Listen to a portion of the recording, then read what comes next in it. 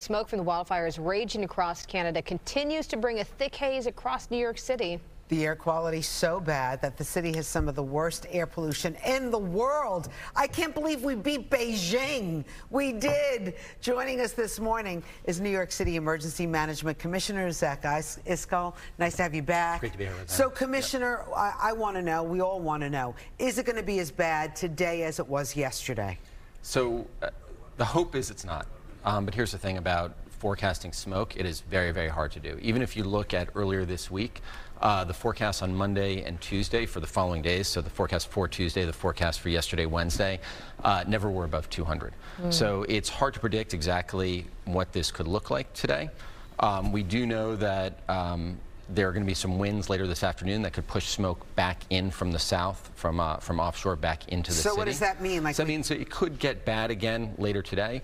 We are hoping that things will start to improve throughout the weekend, and then by next Tuesday we have a front moving in that should definitely move everything out. But again, the forecast for smoke, unlike weather, really only goes about 24 hours out.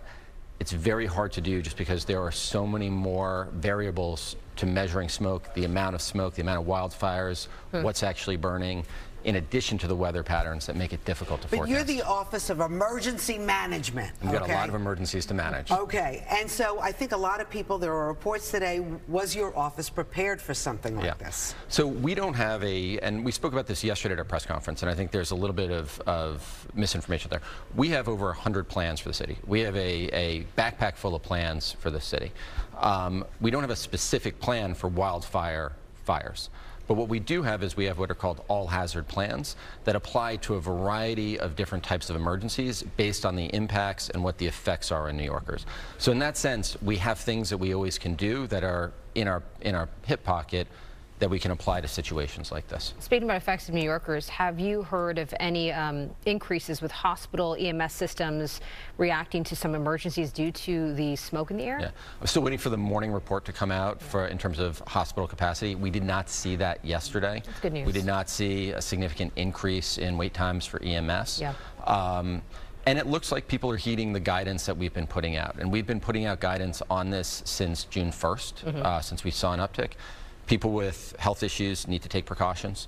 And then yesterday, once you sort of get above 300, especially when you get above 400 with the AQI, that's really where people who are healthy need to start really taking precautions, limiting times outdoors, wearing masks, doing those types of things. Is there a specific way to wear a mask correctly? Because I've seen some stuff online, whether you have the blue side facing out or the white side, and it kind of correlates to what you breathe in and out. I think it depends on the mask, but you should be wearing a K95 mask or higher, and you should make sure it has a good seal, and you should be wearing it when you're outside, especially when you have the types of pollution that we had yesterday. I know that, you know, breathing in obviously could be bad for your lungs, all that smoke, but they said it's like smoking cigarettes, right? But the eyes, I found my eyes were really irritated yesterday. Is there anything we can do for that? I mean, I'd recommend eye drops. I'm not a doctor, but eye drops, you know. Snorkeling gear? Snorkeling gear could work. I mean, sunglasses. I wear my sunglasses at night. What do you think? Wear your sunglasses. Okay, sure. So what should we do? Commissioner, should we, do you have a website that we can follow? So the most important thing I think every New Yorker needs to do is follow Notify NYC. So we are available in 14 languages, including American Sign Language. You can sign up by calling 311. You can download the app. You can also go to nyc.gov/notify and sign up there.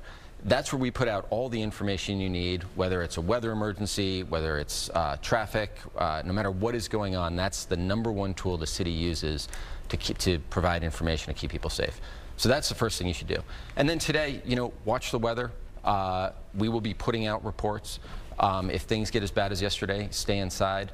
If you are vulnerable and fall into a sensitive group, if you have heart issues, lung issues, young children, you should be staying inside if we get to the types of levels we had yesterday. And we got to walk the dogs. You got to walk the dogs, but keep your dogs inside unless you're walking them. We should put a mask on them, right? That would be fun. I saw a report that some people were putting N95 masks on folks. Stop it. No. I did not. I saw that on your show this morning, that there was the report in the park. It was sort of hard for me to believe. I have 3 rescue dogs. I don't know how. I think they would just eat the mask. Yeah.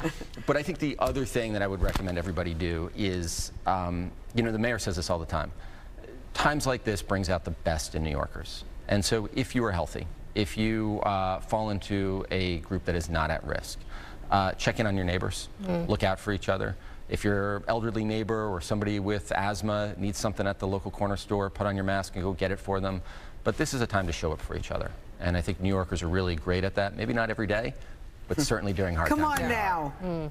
Anyway, New York City Emergency Management Commissioner Zach Iscol, nice to have you back. It's great to be back. Thank you.